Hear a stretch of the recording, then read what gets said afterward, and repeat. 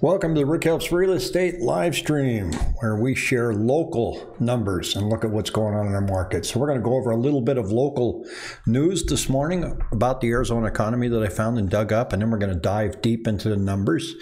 Do me a favor and subscribe and hit that like button, and if you do, you could win ice cream.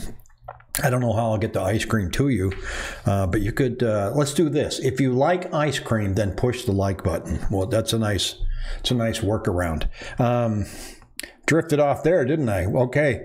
So this morning we have 7,802 homes on the market. We came within 50 homes on Saturday and Sunday of hitting 8,000, but it did not happen. For the past 7 days, though, we had more homes come up. 4,180 homes came on the market, with 3,727 going under contract. That's a difference of 453, so that's a little wider gap. Kind of looks like buyers backed off a little bit. And with 1,773 price reductions. So it kind of looks like this. You can see that the listings went up, and buyer activity kind of stayed right about the same. Slowly started to climb as we got through the week, but no standouts there, nothing earth-shattering going on. So that's where we're going to look at some different price points and stuff and see where the new listings are coming up. But first, I want to share a couple things here with you. One is that innovation analysts put Phoenix among the world's best cities for business future, and this is a global ranking. We came in like number 51 in the country, and they're saying that research and development was a key factor. And it said other innovation areas considered in a report were industrial ecosystems, startups, and tech ecosystems. So Phoenix is on the map as far as being a place to start business. And then take a look at what happened down in Chandler. Intel breaks ground on a new Valley fabs as White House seeks supply chain transparency. There's a shortage of chips, but they've always had plans to grow down there and put in 5 plants, and they broke ground with I got a neighbor there, their horn is going off. They broke ground down there in one of their new fabs, and it's going to add 3,000 jobs in an area where housing is already tight. Boy, could that get any more irritating. And I have no way of turning that off. Arizona grocery chain bashes to be acquired. This one surprised me. This is a local grocery chain started by Eddie Bash and his brother Ike, and they have sold to, oh good, it stopped. They have sold to Raley's, another independent grocery store out of Southern California, and Raley's intends on keeping it the same. Like Trey says, it's a bittersweet transaction. I used to work in the grocery industry, and they were terrific people, especially Trey. He was very involved in the Chandler education system, and they own, Bash's owns Bash's, Food City, and AJ's, and Raley's intends on keeping that together and probably expanding AJ's into Southern California. So let's get to some of the numbers here, shall we? According to the Cromford Index here, once again, we're seeing Fountain Hills just being in favor of sellers like crazy with an index of 653. Remember that 100 is a balanced market, so something's going on in Fountain Hills, and it's simply the fact that buyers are active out there, but there's just nothing available, so that tilts in favor of sellers. So we're saying we have 9 cities where the market moved in favor of sellers over the last month, and 8 where the market moved in favor of buyers. But the average change was less than 1%. So it says here, new listings have been arriving at a slower pace, although the iBuyers have amassed a large amount of inventory, which could come to the market over a short period of time.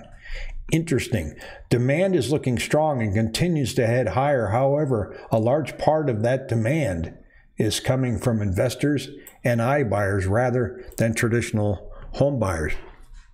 So I looked up this morning how many homes are on the market now that are owned by these big 3 iBuyers, and there's little above 800. So it's not a significant number. But when you're looking at 7,802 homes on the market, the iBuyers have acquired and then placed 800 of them on the market. Now they've been buying about 1,000 a month.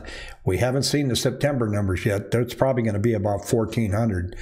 and then you can expect them to go back on the market about 45 days later after they go in and paint them and fix them up. So it's not really a game-changing number. They're still rolling around 5 or 6% of our total market, but they are having a little bit of an impact. And we go and look at active listings here by price point. Take a look at the 600 to 800,000 range. They are at 2018 levels right here, 2019-18. That price range has got inventory back up to what I would say is a comfortable level. Yet we're still seeing bidding wars and in that price range, and it's a surprise. You really don't know where to craft your offer. So there are some in that price point where you can go lower than what they're asking. Comps are all over the place. I wrote a couple offers over the weekend, and one of them I wrote, and the agent said, well, the seller's a little slow to respond because they're in Canada. And I thought, well, when did Canada not have cell phones and internet? And he was right. They're very slow to respond. It's like, I don't get it. Yeah, they're in Canada. Okay. So what's going on in the $400,000 to $500,000 range? We're still below 2020 levels. That remains to be a problem. Whoops, that picked all of them. Let me pull that up. That's not what's going on in the 400,000 to 500,000 range. They are up. They're almost up to 2019 levels, but that's still very aggressive. So you're looking at 1,500 homes. The problem with the $300,000 to $400,000 price range is it's just drying up. There's, those homes are being priced up in the 400,000, 500,000 range, but this area here between 4 and 5, you're seeing 1,530 on here for the week, and then you see the iBuyers. That's the price range where they're gobbling them up. There's a lot of competition there. However, having said that, those transactions are kind of hidden from us. So we have 1,500 homes out there in that price range right now, but there's a shadow purchasing that's going on there for homes that don't even make the market. So there's 1,000 homes over the month that never got listed, and they got purchased because people like the convenience. So they sold their home. Now those homes will eventually roll into that number, and that's what you're seeing. You're seeing the iBuyers have purchased homes, they're putting them back on, and now we have an increase in inventory in that $400,000 to $500,000 range. The majority of them being of the 800 being, Open Door, OfferPad, and Zillow. So it's safe to say that that they are showing back up, and maybe about 25% of them are being sold to investors to use as renters. So that's what's going on in that price point.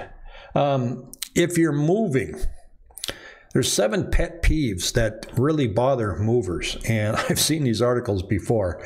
And so there's things you can do to make things easier for the movers. And one of the biggest pet peeves is last-minute scheduling. You're not giving them a lot of notice. The other one is bad boxes. And that is, you're bringing home the boxes from Costco. It's really hard for them. They would love to have everything just on a hand truck, and so they can move it out slowly, easily. And some people just take things and put them in plastic bags, or they put them in, really terrible boxes, and they don't even use plastic tubs. Non-labeled boxes, that's tough for them. Although movers, look, if you don't label your box, they're just going to call everything living room, just going to dump it there. Items left unpacked. I helped a young lady move about 2 years ago, and I remember telling her uncle, I said, we all knew today was moving day. How come nobody told her? Everything wasn't packed up. She was throwing it in bags and boxes at the last minute, and it was hectic. Ill-prepared houses. If you're getting ready to move into a house and you're cleaning while the movers are coming in, that's a problem. Prepared apartments and extra visitors. And what they mean about that is prepared apartments. Sometimes, you're pulling up and you've got an elevator and you don't know where the truck is supposed to park, and nobody figures it out till the last minute. So if you're moving into an apartment complex with an elevator, do some planning ahead of time so you can let the movers know, here's where we're going to park and here's how the elevator works. Because some elevators, if you hold them open too long, they shut down. So you want to make sure that things go easy for movers, and you're probably paying by the hour anyway. So you might as well make that a smooth transition.